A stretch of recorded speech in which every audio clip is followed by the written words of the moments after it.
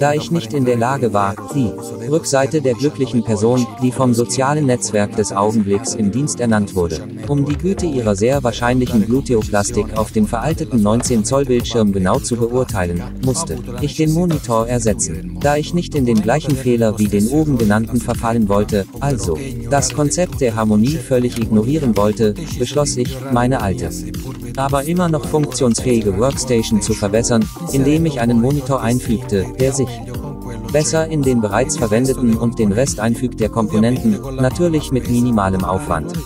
Nach der rituellen Angebotsauswahl habe ich einen 24 Zoll HD-Monitor identifiziert. Die optimale Größe des Monitors ergibt sich einfach aus der Länge der Diagonale, die etwa so groß sein muss wie der Leseabstand. Anonym, in allem unentbehrlich, im Oldschul-Bürolook aus dem unteren Grundbuchamt Molise, hier. In Südostitalien wurden wohl einige pharaonische Lieferverträge übersprungen und hier in den großen Vertriebsketten angeboten, also ergriff ich die Gelegenheit. Ohne allzu große Erwartungen ging ich in den Laden, wo mir ein hilfsbereiter Verkäufer erlaubte, ihn mit anderen ausgestellten Monitoren zu vergleichen, die jedoch einen höheren Preis hatten. Es dauerte einige Minuten, bis der Kauf genehmigt wurde, wobei festgestellt wurde, dass die größten Einsparungen bei der Entwicklung des Designs erzielt wurden, indem alles auf das Wesentliche reduziert wurde und nicht an der Qualität des billigeren TN-Panels, wenn auch vom TN-Typ. Aber mit Reaktionszeiten und Gleichmäßigkeit gut im Vergleich zu denen des IPS-Typs, die sich durch lebendigere Farben auszeichnen, und denen des VA-Typs mit besseren Kontrasten. Offensichtlich in derselben Preisklasse. Der HPV 24F HD Monitor verfügt zwar über preisbewusste Features wie Reaktionszeiten von einer Millisekunde, FreeSync, 75 Hz. Um sparsame Gamer anzulocken, verfügt aber über native technische Features, die der Preisklasse entsprechen. Derzeit im Angebot deklariert wird es für rund 100 € verkauft. Um die Güte des Panels schnell zu überprüfen, verwende ich den von Eizo entwickelten Online-Test, bei dem ich Kontrast, Helligkeit, Schärfe, Reichweite, Farbwiedergabe, Reaktionszeiten und alle eingebrannten Pixel und Subpixel überprüfe. Aus dem Test scheint alles normal zu sein. Natürlich wurde der Monitor nicht von einem Fabrikarbeiter manuell kalibriert, was wahrscheinlich mehr gekostet hätte als der gesamte Produktionsprozess, also fuhr ich mit dem folgenden fantasievollen Do-it-yourself-Verfahren ohne Kosten fort.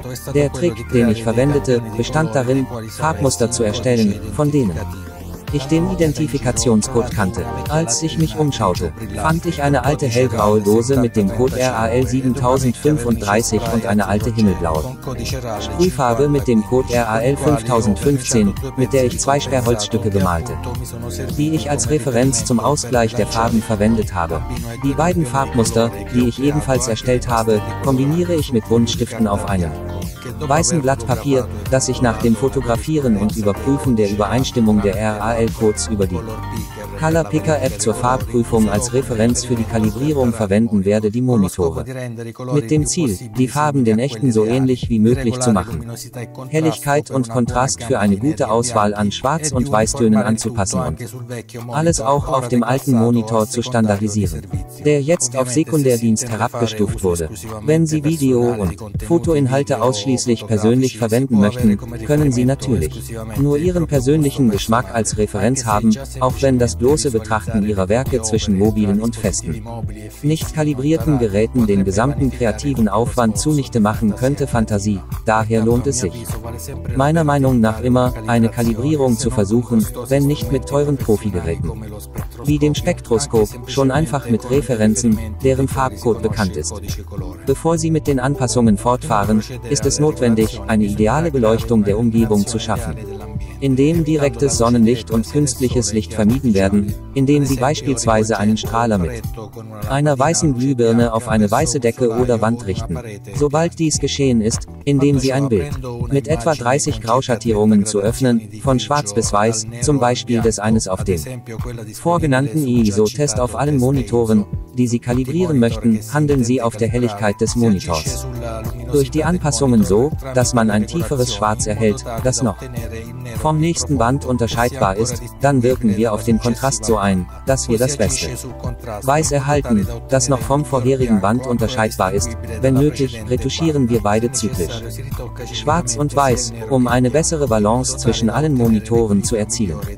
Durch das Öffnen der Bilder mit dem Foto der Farbmuster auf allen Monitoren fahren wir mit der visuellen Kalibrierung fort, indem wir auf die benutzerdefinierten Farbeinstellungen einwirken, bei denen es erforderlich ist, die RGB, Rot, Grün und Blau-Kombination auszugleichen, die beim Mischen generieren Sie alle anderen Farben.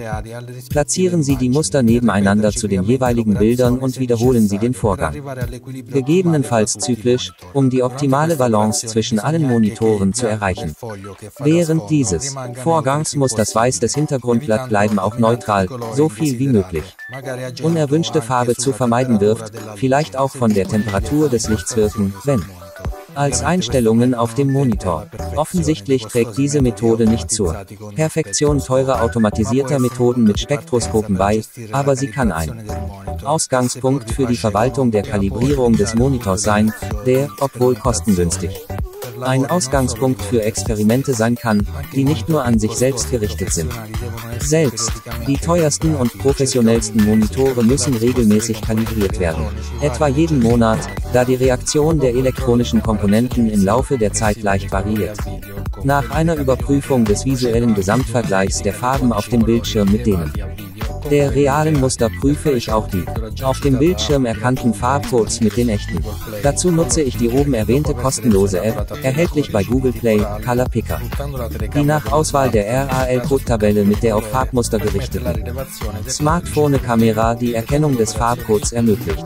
Durch die Wiederholung des Vorgangs an allen Farbmustern konnte ich auch die Übereinstimmung der RAL-Farbcodes überprüfen, auch wenn einige den echten nur nahe kommen, aber im Großen und Ganzen zufriedenstellend. Sicherlich ähneln die Toleranzen dieses virtuellen Instruments eher einem Spielzeug als einem Messsystem, aber objektiver als das menschliche Auge, das es unterstützt.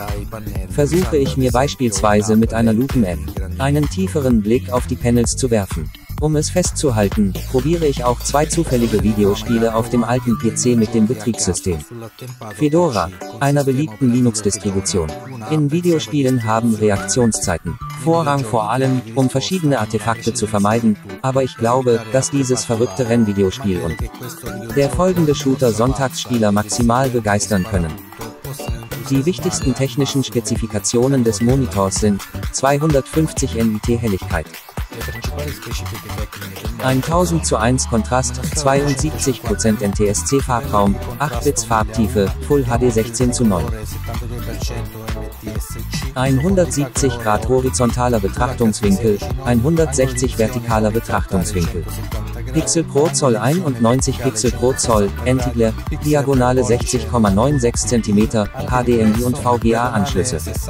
Neigung von -5 Grad bis 20 Grad, Maximalverbrauch 26 Watt, Klasse D. Also grundsätzlich lässt sich auch ein unprätentiöser Monitor mit gewissenhafter und geduldig justieren. Guter Ausgangspunkt für diejenigen mit einem knappen Budget. Punkt. Ich hoffe, ich habe Ihnen einige nützliche Einblicke für Ihre aktuellen und zukünftigen Monitore gegeben. Danke, dass du dir das Video bisher angesehen hast. Ich erinnere dich daran, falls du es noch nicht getan hast, den Kanal zu kommentieren, zu teilen, zu liken und zu abonnieren. Vielen Dank für Ihre Teilnahme und Unterstützung. Hallo.